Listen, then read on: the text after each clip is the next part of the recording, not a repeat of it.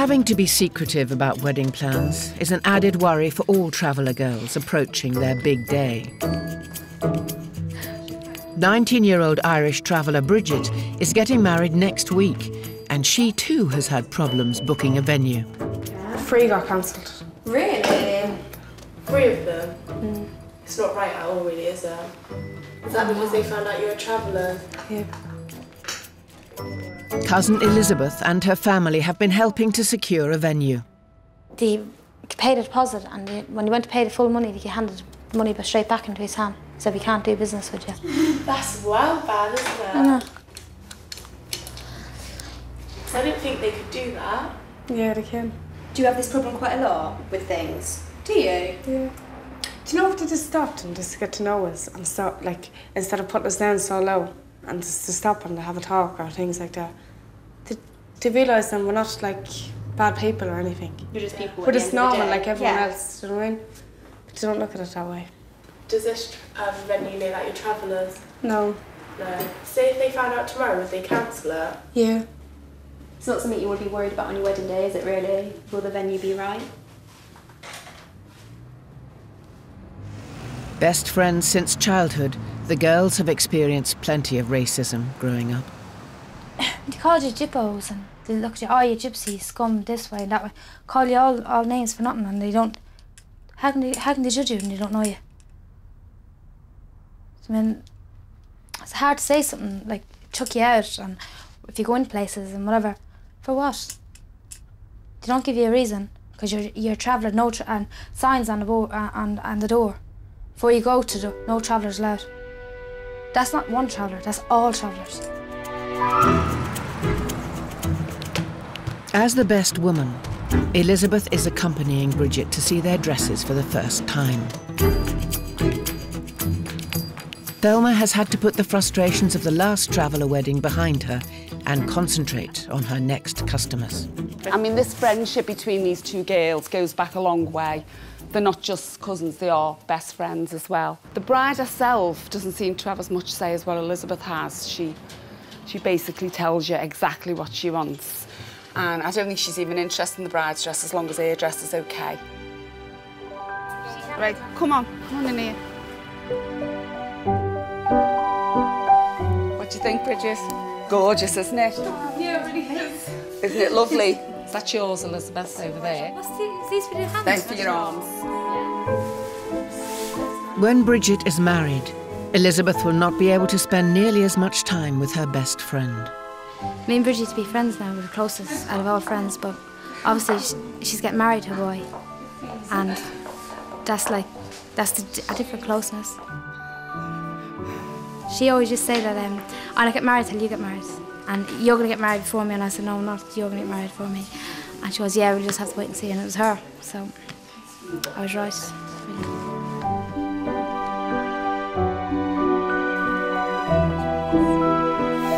Getting nervous now, aren't you? Now you look like the bride.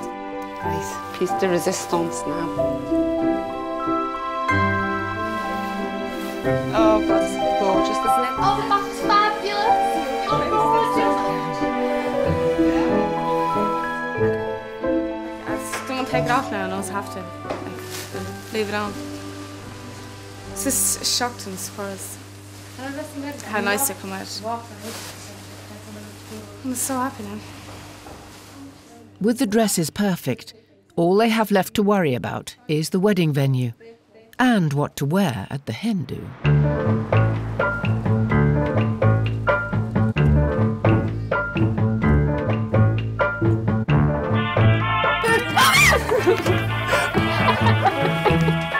Would you put it that close to my face?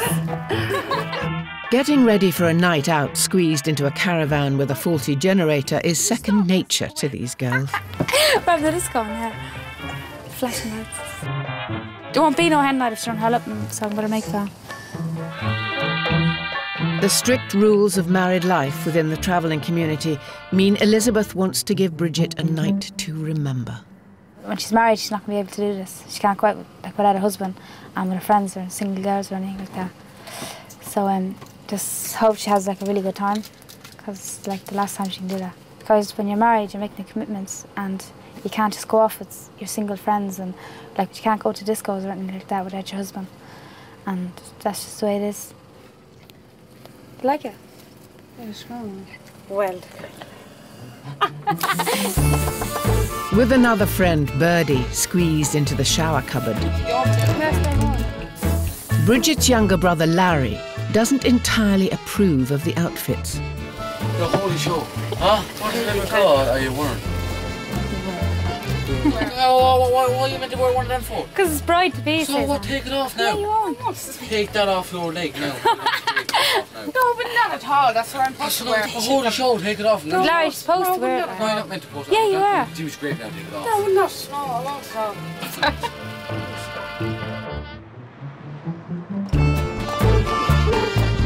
Despite her younger brother's objections, the girls head off to one of Swindon's premier night spots.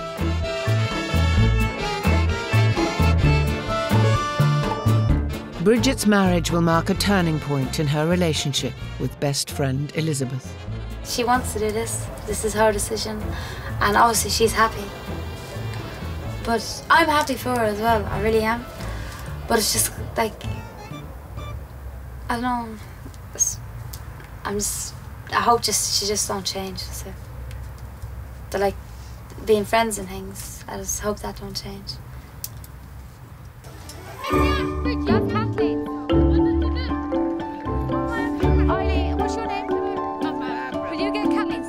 Things are also starting to heat up for bride-to-be Bridget. Is it the same as that? It's the night before her wedding, and some of her guests have just been thrown out of a nearby hotel for being too loud.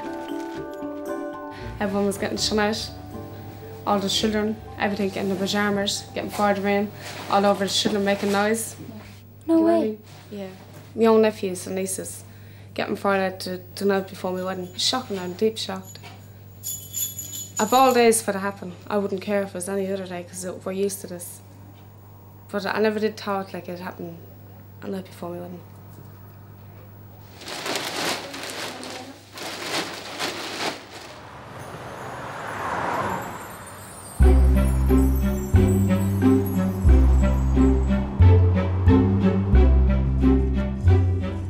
The following morning, while the evicted guests do their best to get ready back at her site, Bridget is being transformed into a bride by Thelma and Pauline. How do you feel anyway? Do you feel nervous now or do you feel... Still like... Oh, shaky? Yeah. It's your wedding day. This is like the biggest day of your life, isn't it? Yeah, I know. While Bridget will be gaining a husband, Elizabeth fears she'll be losing a best friend. Oh, girls, this is the end of an era, isn't it? She don't care anyway. She does. Look at her. Look at her face. She's usually laughing, giggling, bubbly. Look at her face. She does care. What's wrong with your face? Are you still going to be, like, obviously you're going to be friends. Are you going to see each other as much? No. No.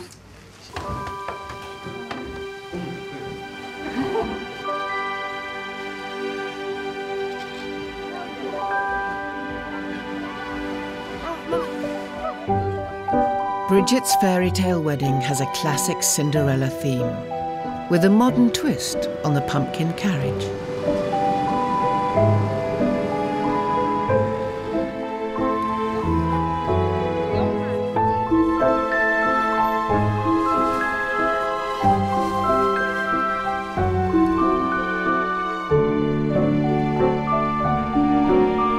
The neon pink bridesmaid colour scheme was chosen by best woman Elizabeth. Half the time I think she thinks she's the groom because she's had so much input into this wedding. Probably even more than what Bridget's had.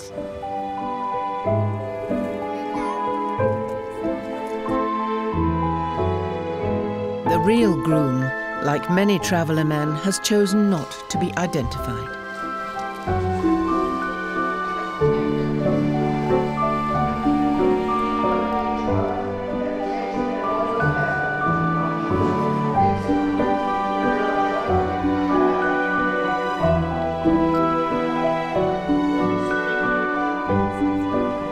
newly married Bridget has one more hurdle to overcome. The reception venue still don't know that it's a traveller wedding. And cake maker Jill is worried that the unusual choice of wedding cake may raise suspicions. As you can see, it's big and in your face. I'm a bit wary about it as well because they don't know the travellers. Once they see the size of the cake, because obviously like an ordinary country person's wedding, it's just a little, goes on a small table in the corner.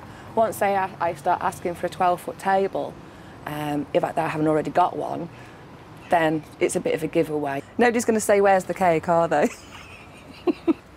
The cake might not be the only giveaway of their traveller identity. Will you get in, buddy? What's before? I can't, because you're underneath me. Please don't scream at me, please, because I'm not in the mood for you today. I think as soon as they roll up and they see the dresses and the outfits, that they'll know that they are travellers. Whether it sets alarm bells ringing, I don't know. Get up off me, please get up off me. I'm not on your feet. You are! You're right underneath us. No, save at the table. Okay.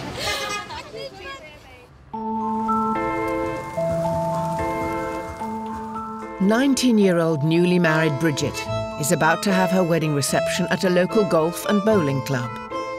Unsure of how their traveller identity will go down with the venue, they're trying to be low-key.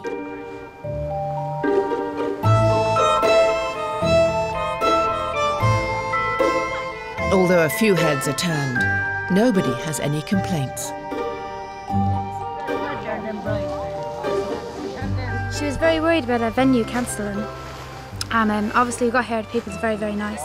And you can tell that it's just like a pressure off her brain that everything's gone so well and everything turned out right the way she wanted it. She's getting married, you jackass. She is married, you jackass. Yeah.